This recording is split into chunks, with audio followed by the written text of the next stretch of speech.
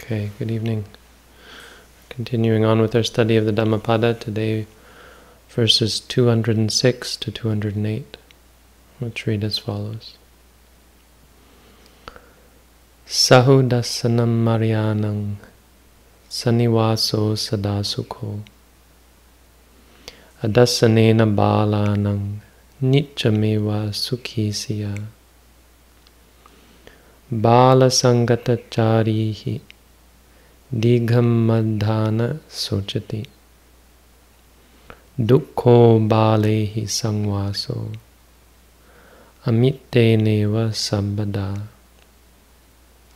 Dhiro Cha Sukha Sangvaso Nyati Nangva Samagamo Tasmahi Dhirancha Panyancha Bahusuttancha Dor Raiha Silang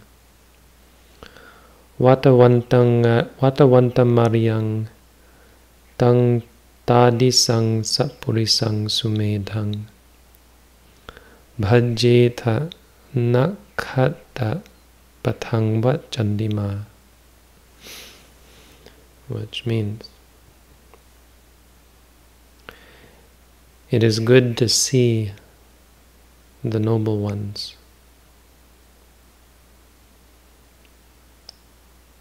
Being in their company is always happiness. By never seeing foolish people. Never seeing foolish people would be ever happiness. It would be happiness to never see foolish people. One who fares together with fools, indeed, sorrows for a long time. Painful, stressful is the association with fools, who are always like enemies. And association with the steadfast is happiness. Just like associating or living together with relatives. Therefore, indeed, one who is steadfast, wise, well-learned, bahusutta, with good morality or ethics, who is dutiful and noble. Such a person of such a sort, who is a gentle, a good fellow, a good person, sappurisa, who is wise, sumedha. Bhajeta, you should follow such a person, like the stars follow the moon. Do the stars follow the moon? Oh, sorry, the moon follows the stars. I don't know astronomy enough to know whether that's true. I don't think the moon actually follows the stars, but it may look like that.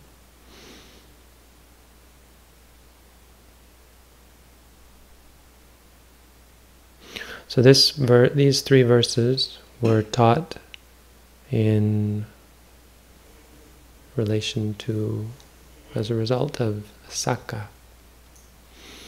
Sakka was the king, or is the king of the gods of the 33.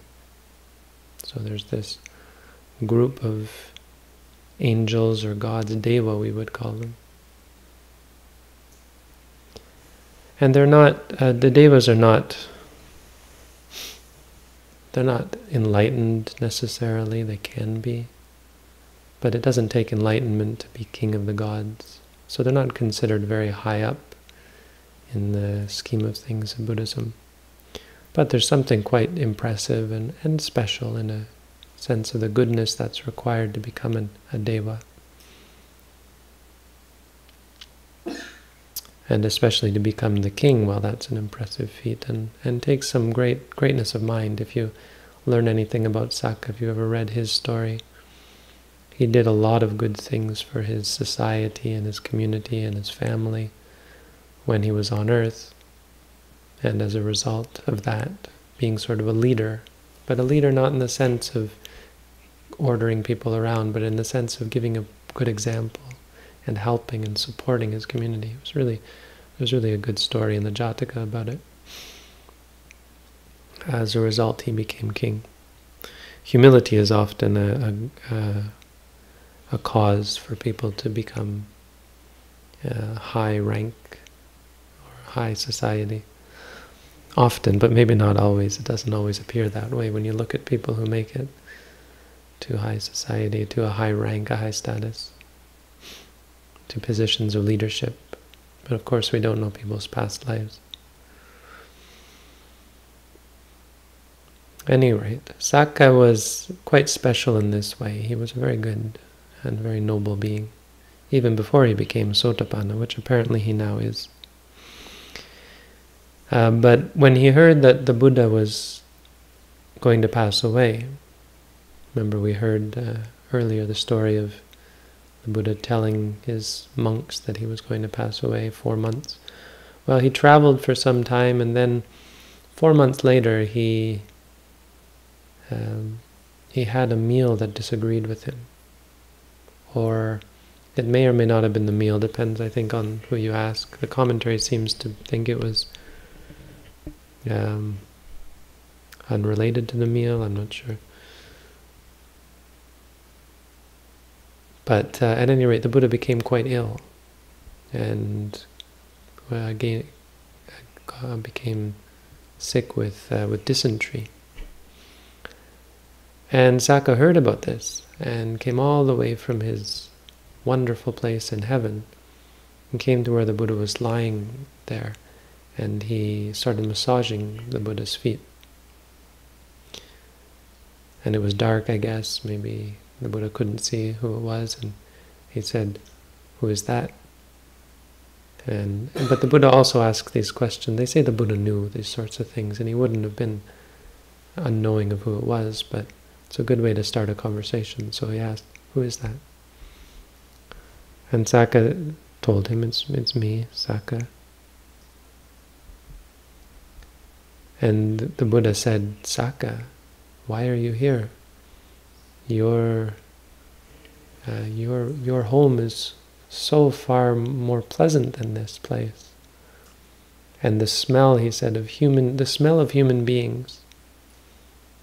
Devas can smell human beings from 1,000 leagues, which is about 16,000 miles. And they get anywhere close to human beings and they can already start to smell the disgusting smell of the filth and the vile coarseness of humanity. And he said, "You can smell that from so far away, and yet here you are. What are you doing here?" And Sakka said, "Oh, Venerable Sir, from even further away than that I could smell the greatness and the goodness of who you are, the nobility of who you are. And so being in your presence is always like a breath of fresh air." And he spent the time looking after the Buddha while the Buddha was sick, and every day he would take the Buddha's chamber pot out. The chamber pot is a pot that you urinate and defecate in, and it has to be, in the olden days they didn't of course have flush toilets, so it has to be carried outside and washed out. And every day he would pick up this pot and he would place it on top of his head and walk outside with it. And never once, the commentary says, did he even wrinkle his face. Not one muscle in his face moved. He was perfectly smiling, even with the stench of the Buddha's feces and urine. He wouldn't let anybody else do it, and he took it outside and washed it out and cared for the Buddha while he was sick. And the monks got together afterwards and they said amongst themselves, it's quite amazing that Sakka would do such a thing.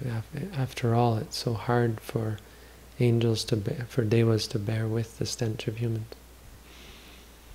And the Buddha heard them talking as usual, and he asked them, what are you talking about? They told him, and he said, oh, monks, it's not unusual, it's not surprising, and then he told the story of how he taught Sakka and gave him the Dhamma, and as a result Sakka became a Sotapanna, which is an interesting story. I won't go into the details of what he taught him, but it's something probably I'll try to give a talk in the future about this. The questions of Sakka, what he asked the Buddha, is quite enlightening.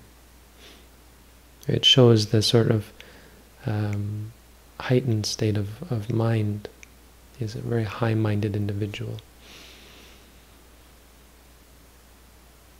But because of that, Sakka is very happy to be around me, the Buddha said, because of the greatness of being around noble ones. And then, of course, he taught this verse. It's great. It's always happiness. It's always pleasant is the point, right? Because of how unpleasant it is for angels to be around humans.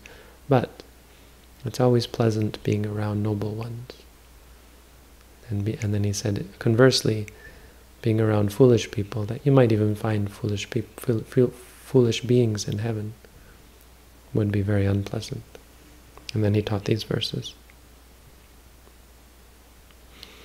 So there's not a lot in here that is very related to the core specifics of practice. There's some, and I'll go into that. But it's a very important verse for practitioners, and in the context of a meditation center and the practice of meditation. Because it works on two levels. Of course, it's very practical advice, and so on the first level we should take the advice of the Buddha to consider all the people we surround ourselves with in life, in the world. The people you meet, the people you work with, the friends you associate with and engage in recreational activities with. Even the people you talk philosophy and religion and Dhamma with. You should consider, are they foolish or are they wise? But on a deeper level, and it really we have to acknowledge that to some extent, even people who are not vile and villainous and manipulative and so on, even us, we all come into this world, and even those of us who are interested in meditation, we can still be quite foolish. And so the organization of meditation centers is a big part of, I think, the practice of Buddhism. We take the example of a Buddhist monastery, right? Buddhism is, I think, the most monastic-centric religion of all the major religions. We don't have priests in early Buddhism or in Theravada Buddhism. Monks are not priests, we are monks, and it's a little bit different than a person who might call himself a priest. And so we organize ourselves in monastic communities, and lay people organize themselves around monastic communities, get involved with monastic communities, but also organize their own communities. So we have lay teachers throughout the history of Buddhism who created organizations and brought people together, as in ashrams and that sort of thing. And this kind of community, this is the reason why we create a monastery and a meditation center. In the beginning, of course, it was a chance to be close to the Buddha. We could have this great friend, this wise person who we should and always should associate with. But it of course evolved to still be quite useful. Well, we don't have the Buddha, but then we have his enlightened disciples, or at the very least we have all of us who are part of the process of enlightenment. You could call a person who is not yet even a Sotapanna, you could call them an enlightened follower, because they are on the path to become enlightened. You might not call them an enlightened being, but they are a part of the process. And so surrounding yourselves with even foolish people who are interested in not being foolish anymore, right? It's an important part of the practice. Surrounding ourselves with each other who are, well, still have foolish tendencies, but are inclined and dedicated, really, to overcoming our own foolishness. It's a very important quality. So, regardless of, or above and beyond the importance of sort of reflecting on the friends that you keep, the company that you keep in your worldly activities, we also reflect upon the fact that it's good to organize your time around your meditation community, and try your best to find time to leave behind even your good friends, even people you say, well, they're good people, they're keeping ordinary morality and ethics. But you leave that all behind, even as a group or as an individual. You come as friends even, right? So here's a good example. We have two friends here, and they are good friends in the world. Probably they keep good ethics and morality, but even that's not enough, because they can still be foolish together, as they know we have foolish tendencies.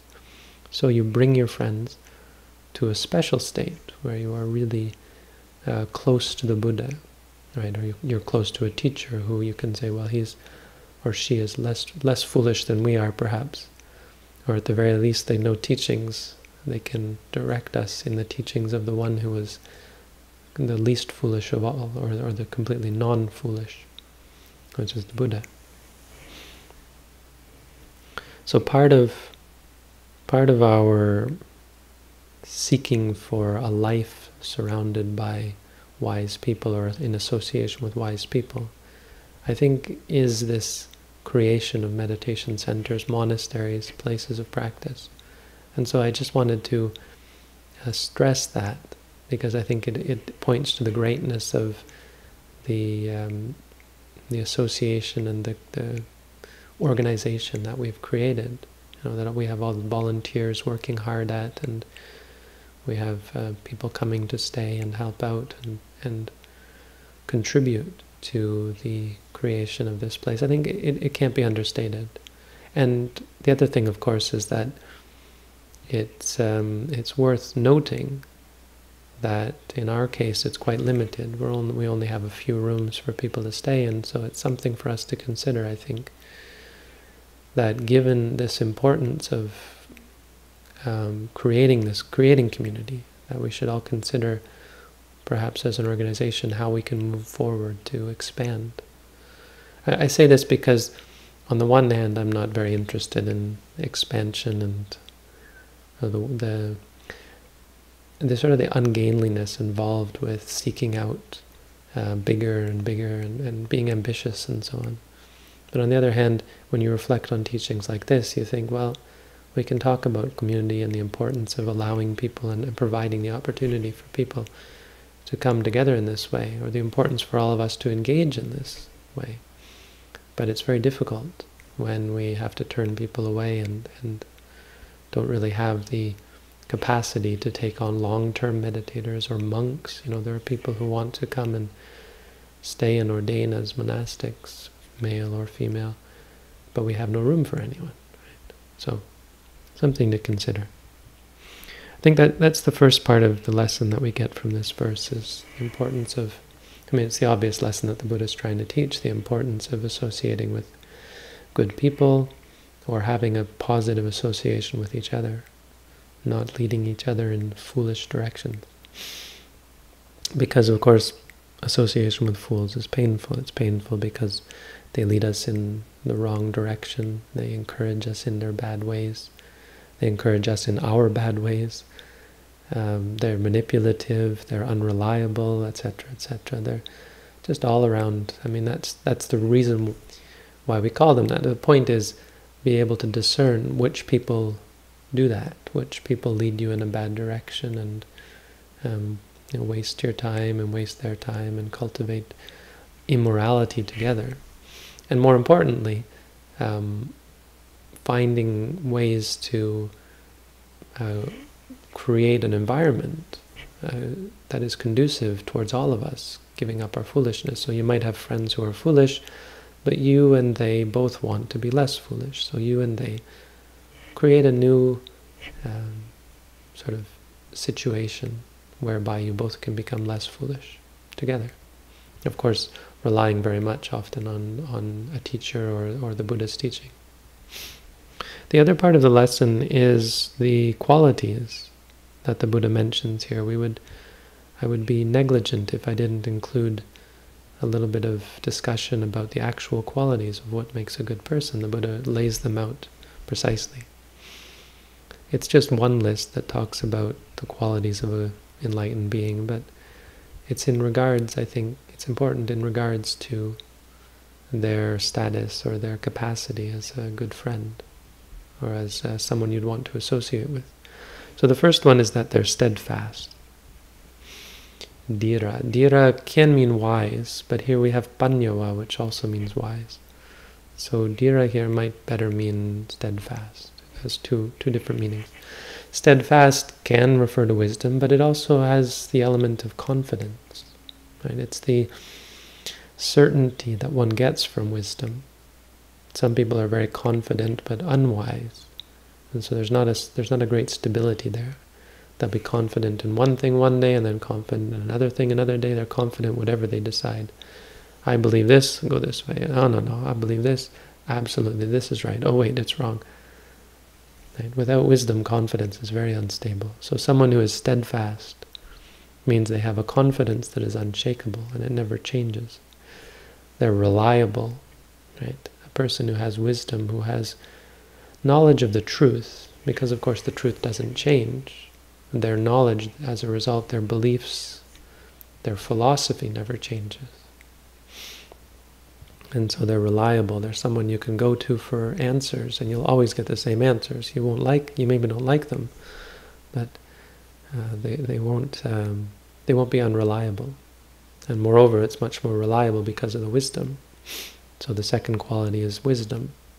And a person who you should take as a friend is someone who is wise, someone who has seen the truth for themselves, because of course then they are the most reliable. The third quality is bahusutta. Now bahusutta that means they've heard a lot, literally. It means that they've learned a lot of the Buddha's teaching. And in, of course, the Buddha's time, it would have been all through listening. You heard the Buddha say a lot. You heard his followers, his chief disciples, teach a lot. Nowadays it means you've read a lot, probably, but also, of course, you've heard talks on the Dhamma. There are many scholar monks, even today, who give very deep and detailed teaching on Buddhist theory. And so you heard a lot of that. And this is important, separate from wisdom, because sometimes you might associate with a wise person, but they don't give you much instruction, right? It is truly possible for someone to be an arahant, not a Buddha, but an arahant, and never teach anyone. Maybe never even help anyone. Because an arahant just means they've given up any defilements. It doesn't mean that they are automatically a teacher or inclined to teaching. Moreover, they might not be able to help other people with their problems. They'll be completely clear in their own minds, but their capacity to share that knowledge with others might be limited, is often limited by their learning. And so a teacher who has learned a lot is quite valuable. Of course, a teacher who has learned a lot who doesn't have wisdom may be less valuable. And the Visuddhimagga goes into detail of this. Best is the Buddha. He should be your best teacher. Then one of his chief disciples, and then an arahant, and so on and so on. But if you don't have a sotapanna, even a sotapanna who can help you, well, you should find someone who has learned a lot, I think. Or he talks about the differences, because a sotapanna, or even an arahant who hasn't learned a lot, they know a path. Absolutely they know a path, but it's their path. A person who has learned a lot knows a wider path. They know more. They have a wider path that they can help people follow. Maybe your path is not the same as my path, so I can't help you as much. But if you've learned a lot, you can help a lot better. So it's an important quality in friends specifically, not necessarily as meditators. But for someone who's going to teach, it's invaluable. And the fourth quality is they're ethical.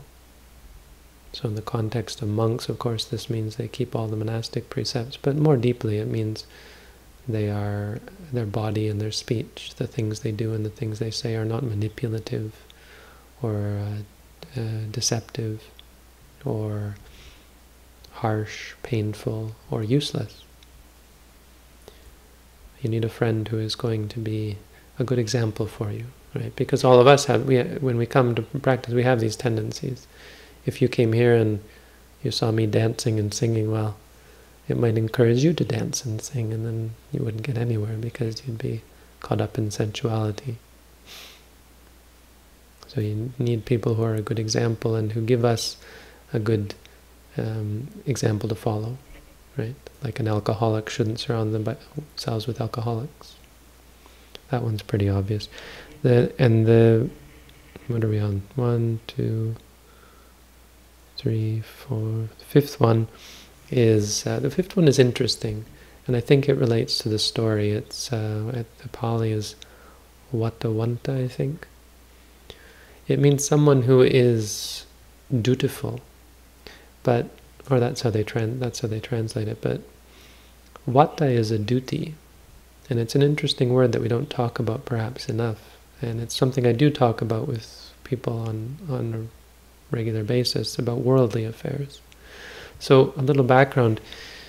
We basically have two parts to morality in Buddhism, in one sense, and one is sila. Sila is those things you shouldn't do, on whatever level that is. So there are things you should never do, like killing and stealing. There are things you shouldn't do if you want to progress in meditation, like eating in the afternoon, using luxurious beds and seats, that sort of thing.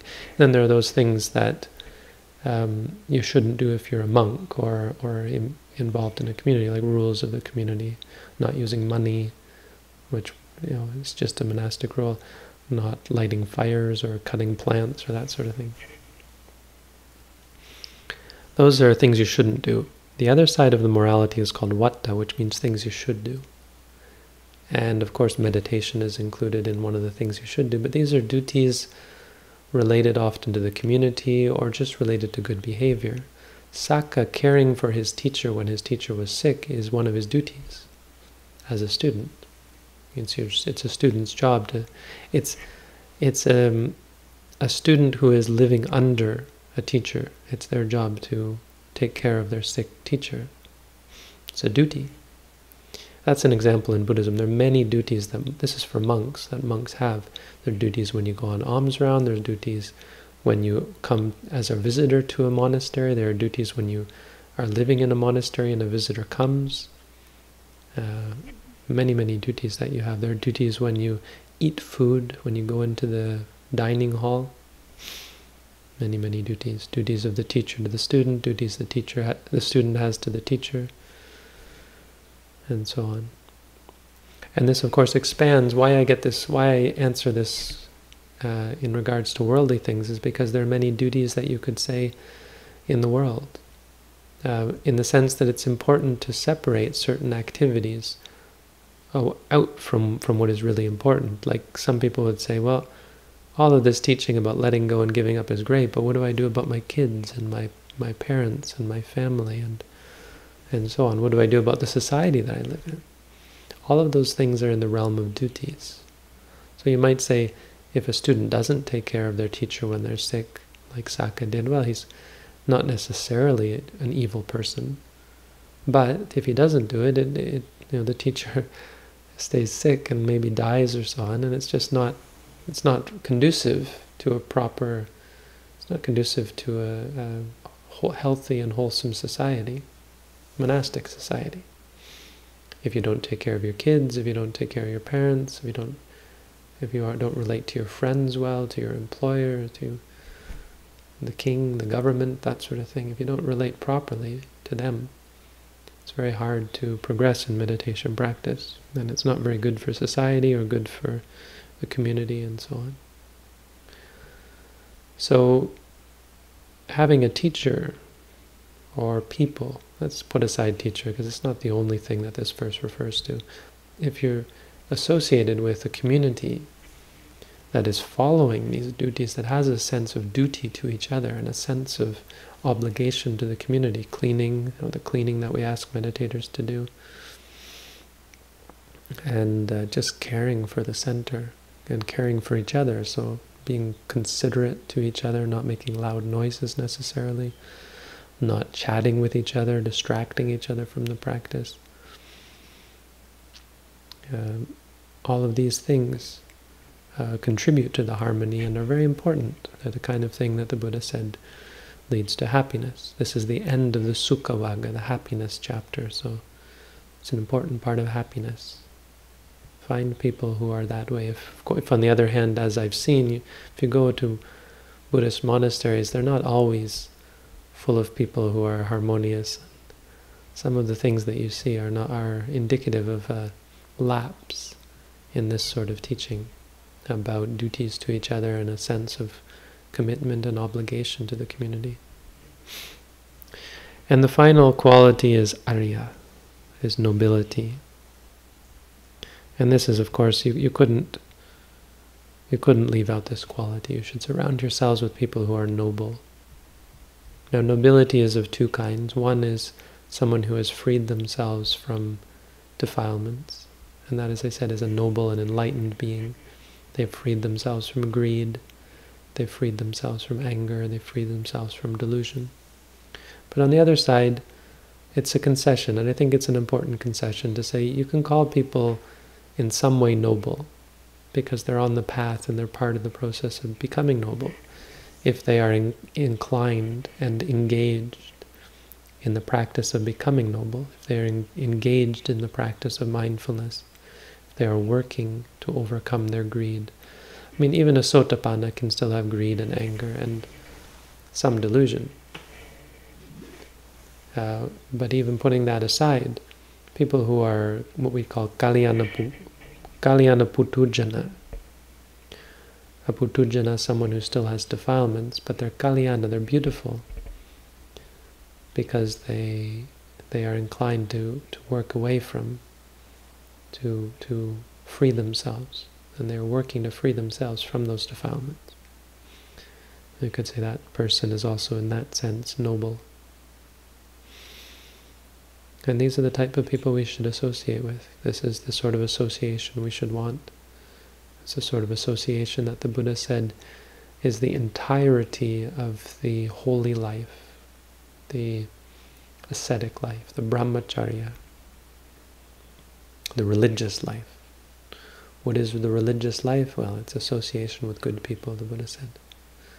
You associate with enlightened people, good qualities will increase. Associate with good people in a good way, good things will come. So that's the reason why Sakka decided to, and didn't hesitate at all to take care of the Buddha, because he was very happy to be close and have an opportunity to associate with the Buddha. But it's a broader lesson for all of us, reminding us to associate with good people in a good way. And that's the Dhammapada for tonight. Thank you all for listening.